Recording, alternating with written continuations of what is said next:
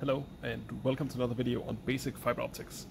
Today we'll explore a bit about how two different laser beams can interfere with each other. So let's imagine we have an optical fiber where two different frequencies of light are present. So we have to imagine essentially two monochromatic lasers inside of the same fiber being sent onto a photodiode, being connected to an oscilloscope, which then grabs the measured voltage over time. What's exactly going to happen? Well, here at the location of the photodiode, we're going to have a total electric field consisting of E1 with its complex exponential, showing how the phase of the electric field changes over time, plus E2 with its own exponential term right here. So let us try to simplify this a little bit by factoring out e to the I omega 2 t over 2 as well as e to the I omega 1 t over 2 outside here. So if we do that, we have this outside exponential term here, the average frequency, as well as two terms in here corresponding to the essentially the frequency difference. Then, if we compute the absolute square of that signal, which should be proportional to the voltage we get over here on the oscilloscope, we get the following expression containing cosine squared. Now just ignore this little blurb here, that's just me making a typo. So essentially if we rewrite this expression for cosine squared, we get the following. So there's going to be some kind of constant offset, as we can see, as well as a cosine term that oscillates at the frequency difference. So in other words, if we observe a certain oscillation frequency at this trace over here, then we know exactly how far away the optical frequencies of these two lasers are from each other. So let's take a look at that. Okay, just very briefly, this is essentially the setup we're going to be looking at.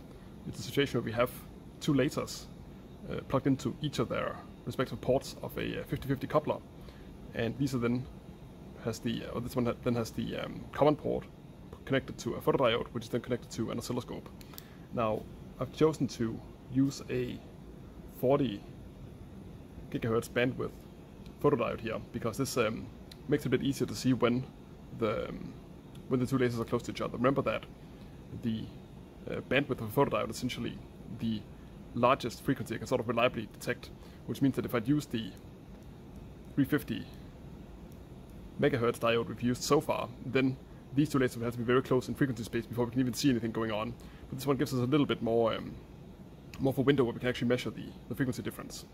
Alright, let's see how this looks. Okay, here we see the oscilloscope trace that we get from two lasers hitting the photodiode.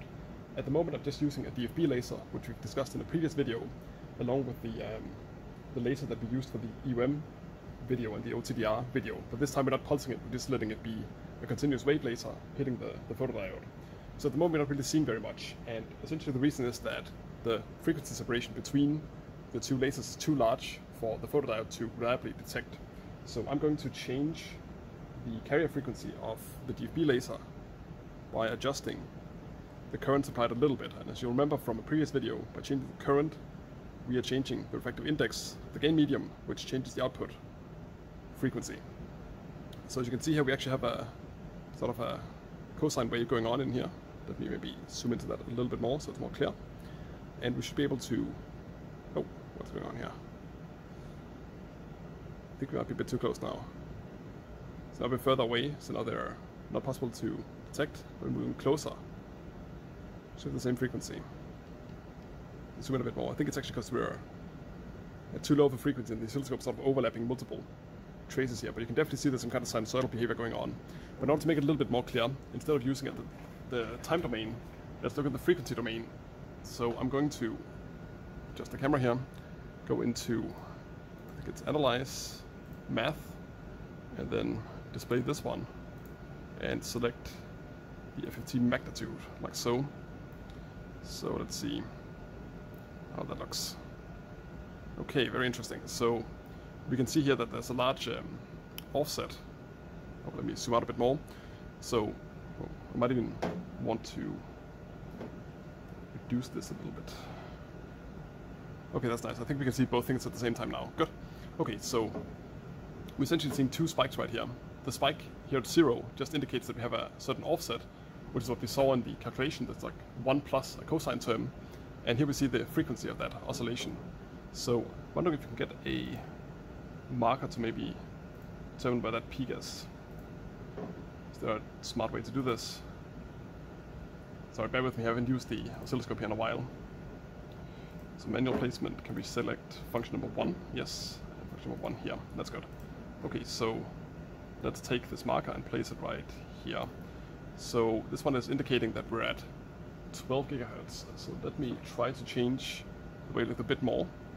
As you can see now I'm changing the wavelength of the laser by tuning its current, and you can see that both the oscilloscope trace up here has like slow oscillations, and also the corresponding frequency that's calculated from this shifts towards the left, towards smaller frequencies. Now you can really see how broad it's starting to get. We have really slow oscillations because the lasers are quite close to each other, and now they're actually almost identical.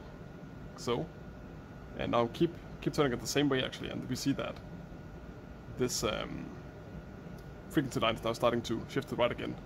So remember what happens here is that because we have a cosine function, it's sort of even, so it doesn't really distinguish between having omega 2 minus omega 1 or omega 1 minus omega 2. So it can't really tell if one frequency is higher than the other one. Alright, very cool. So one thing we can think about is what determines the sort of the width of this line right here. Now essentially if we had say a perfect oscilloscope that could have an infinitely fast sampling rate and a perfect photodiode, then we'd even still have a little bit of width to this peak here. And the reason is that even though lasers are very, very interesting, very, very cool, they're not perfectly stable oscillators. It means that if they emit a certain frequency, let's say 200 terahertz or something, then that frequency line is always going to shift back and forth a little bit. There's going to be a little bit of phase error in the oscillator, which means that this spike right here gets smeared out a little bit.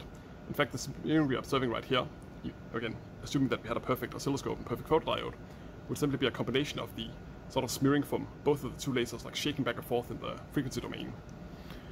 Alright, so I hope that's a nice little introduction to observing the interference of two lasers. Stay tuned for more videos.